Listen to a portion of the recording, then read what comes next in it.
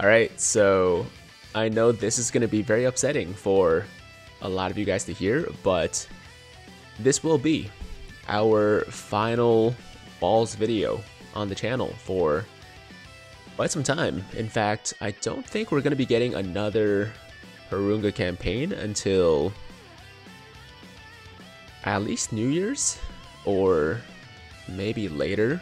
Honestly, I can't remember the other times we get these campaigns outside of the thank you celebration. The point is, there's one more set for the thank you celebration. Set 3 is officially here. In fact, we already have access to the first 2 balls, but the next 5 balls at the time of filming haven't been released. So yeah, without further ado, let's jump right into it, starting with set 3, Dragon Ball number 1, or the 1-star ball, which was available on November 18th.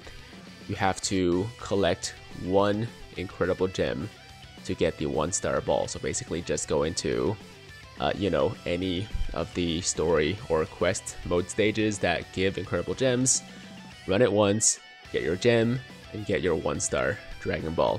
From there we have the 2-star ball, which will be acquired, or which was released on November 19th, and you have to tap the scouter on the top right of the summon screen. So go over to the summon screen, go to any banner, click the scouter, and then you'll get your 2-star ball. For the 3-star ball, which is available on November 20th, you have to collect at least 7 int key spheres and clear the stage. So to maybe increase your chances, go into a Dokkan event, bring an int type orb changing unit or orb changing item, and then if you get 7 or more int key spheres and clear the stage, you'll get the 3-star ball. For the 4-star Dragon Ball, available on November 21st, you have to use a team of all the same type. So a mono team like all int, all SDR, all Fizz, all AGL, all Tech. One of those will work. So you do that, clear a stage, and you'll get your 4-star ball.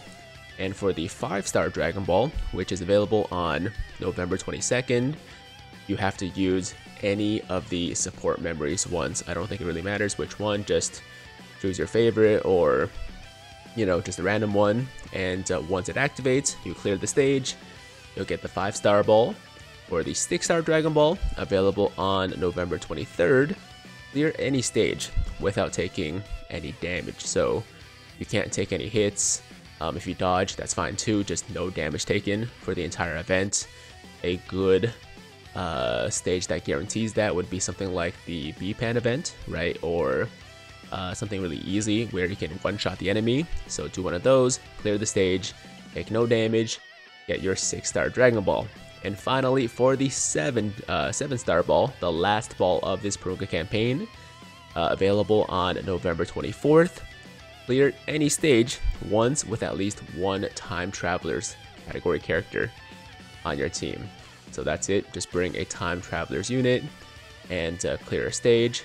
You'll get that 7-star Dragon Ball, and then you'll be able to summon Porunga for the 3rd and final time, make your wishes, and that's gonna do it, guys. So there you go, the final balls update of the thank you celebration.